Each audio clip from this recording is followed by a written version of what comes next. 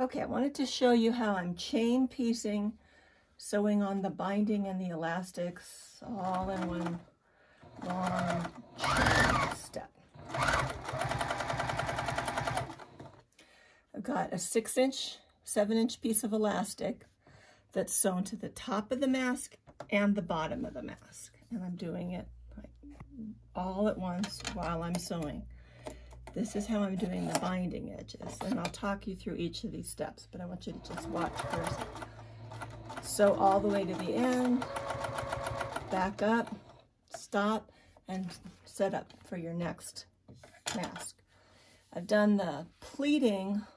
I did a separate video on how I do the pleating easily, but what I want you to see here is there's double fabric in the middle, but not on the very ends, and that's where the elastic is going.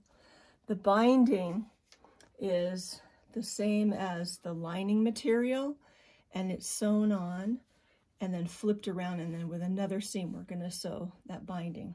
So this is the outside of the mask that we're making. Okay, so I've got 1.5-inch strips of binding, and the elastic is cut thin elastic into lengths that are about 6 or 7 inches long.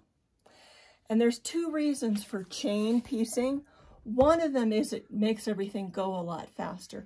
And the other one is kind of a practical mechanical thing, is that your sewing machine doesn't always like to sew over thick fabric, and it certainly doesn't like to start sewing over thick fabric. So if you're chain piecing, you're just going from one to the next without stopping and breaking the thread. I am back stitching at the beginning and the end of the seams, and it's when I'm back stitching, I'm going all the way back to catch the elastic. Now, if you're starting a brand new seam and you start at the very end and try to start and go uphill, your machine won't like it very much. So, and you've got the elastic in here too. Sometimes it has a hard time getting started.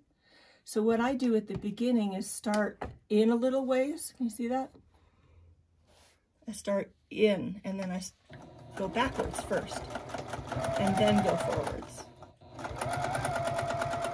And I sew till I have a little space to work. I cut this binding fabric, and I just set it over here, right side up. This is now folding upwards, and you'll see why in a second. And then my piece of elastic is coming around right here.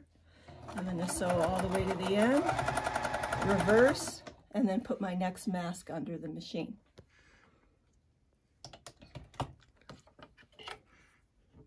Now my machine always stops with the needle down, and yours might not do that, but this is the next step. You've got, here, why don't you come over to the other side. I've got this nice table at the front of my machine to work on, and it gives me a space to hold things down and work at the same time. So here's the right side of the mask with the little strip of fabric, and you just pull it around to the right side, and right away it's folding itself under. Then I'm going to fold, this is a little fussy, but I'm going to fold this under once and again, and then sew that so that I'm making a closed binding.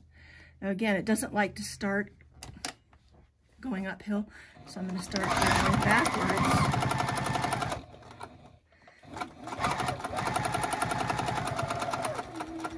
And then, since I have this long chain of masks that are sewn together, like this, yeah, you can back up a little bit. I can just work them one at a time. And if I had done both sides, they'd be hooked up at this end, and it's easy to work one from the next. Okay, so now I'm going to just flip this out, fold it once and again, and then sew from the last one to this one. Go all the way through the elastic, back it up. Here, come over this way a little bit, back over my head. And then sew down.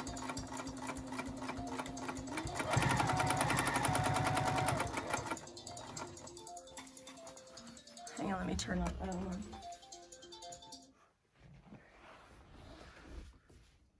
Okay. The ends fold in. These ends, I'm just folding them under and holding them. I'm not wasting time pinning or doing any other steps. Just folding it and sticking it right under the sewing machine.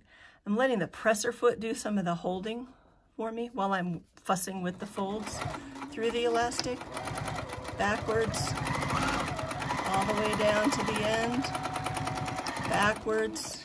Next one comes into the assembly line. Fold, fold, fold, fold. Stick it under. So, back up.